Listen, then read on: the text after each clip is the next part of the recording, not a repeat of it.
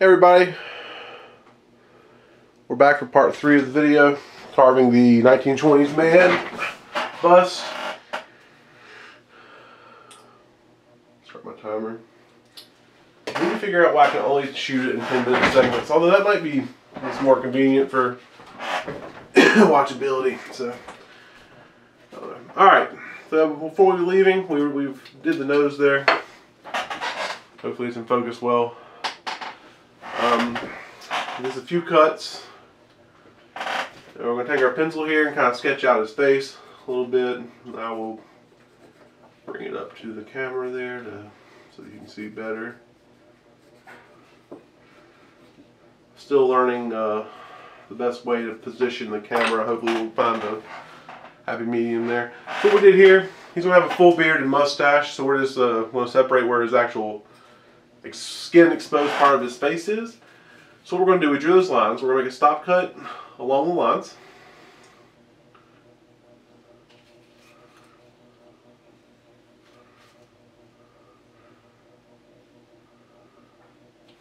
Now there's two ways we can go about removing this chip. With our knife, which is what I'm going to do, or some people could use, instead of even doing the stop cut, you can revert back to your soft V to do it. I'm going to use the knife.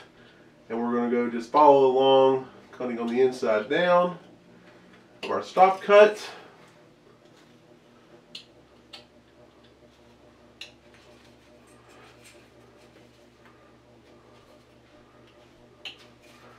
Hopefully I can bring this in to show you better. Fortunately on these small pieces, I have a bigger project in mind that's going to be big and fairly involved, and I'm going to hopefully video the entire process. It will likely be easier for everybody to see too, unless I can get this whole cinematography aspect down. I wear a lot of hats, folks. Alright, so see if I can get that in there for you. So hopefully you can kind of see what we did there. Here. Again, I'll post stills of it, which will better demonstrate. Alright, now for the mustache, we can go ahead and start thinking about that.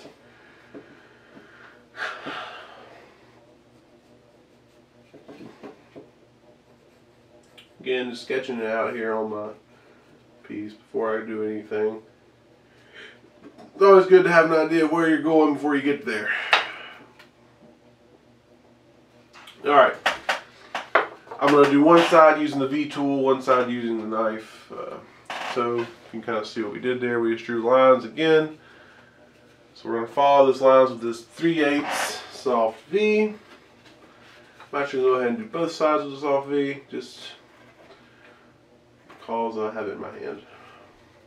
So then a lot of times what I'll do, then I'll come also with the knife and underscore that soft V cut. And I think, in my opinion, it adds a very interesting look to it. And that's what matters to me most, is I think that my carving is visually good and pleasing. And if the answer is yes, then good. If the answer is no, then you'll never see it. Alright, we're just going to kind of trim that mustache up there. Yep, yep, yep. Again, I apologize, this isn't... In hindsight, doing a small bust may not be the best subject matter, but it can be a little more quickly done, which is good for videos. Alright. I am a fan of that. Alright, now we gotta do the rest. Now we gotta figure out the rest of his beard here. So we're gonna kind of shape it up a little bit.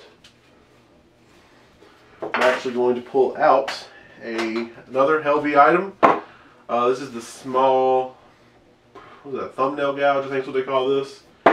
It's sharp on one side. I don't know how well you can see what's going on here. But it resembles kind of like a fingernail. I'm actually going to use it to push some of this wood around, because it's just easier to do with this than it is with the knife.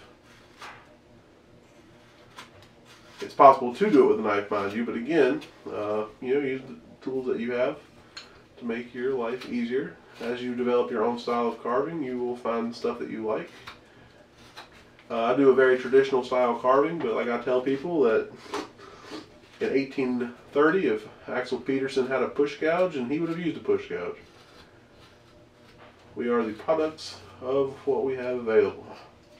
And luckily I have a lot available.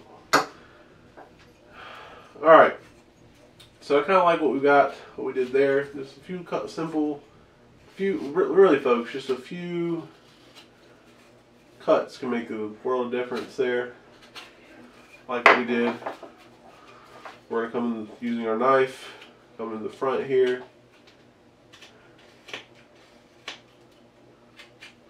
Kind of shape that up a little bit.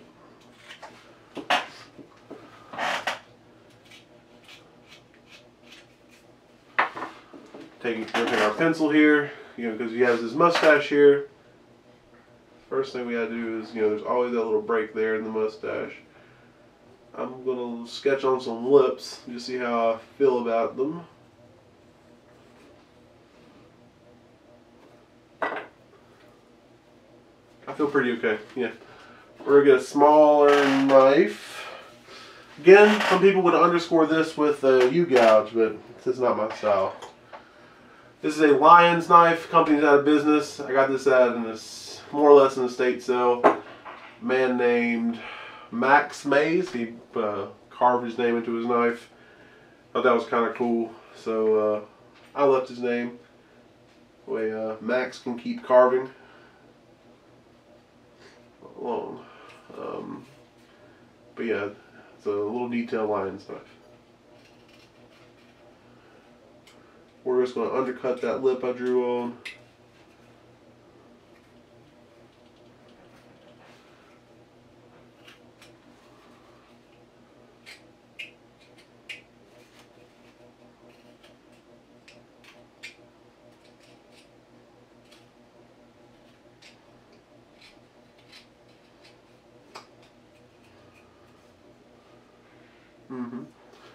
Alright. And we're going to, y'all definitely aren't going to be able to see this, but you'll see it in the stills that I take up this piece. I'm going to bring it back for just a minute so I can more adequately do what I'm trying to accomplish here, since you won't be able to see it really anyway.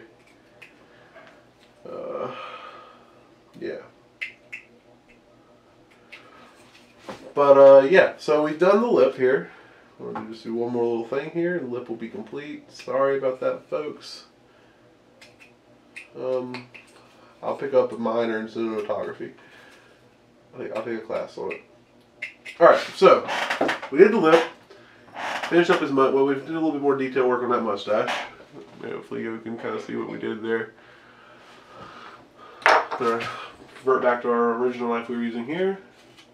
We're going to bring the head up under this hat just a little better in the back there. Looking a little weird.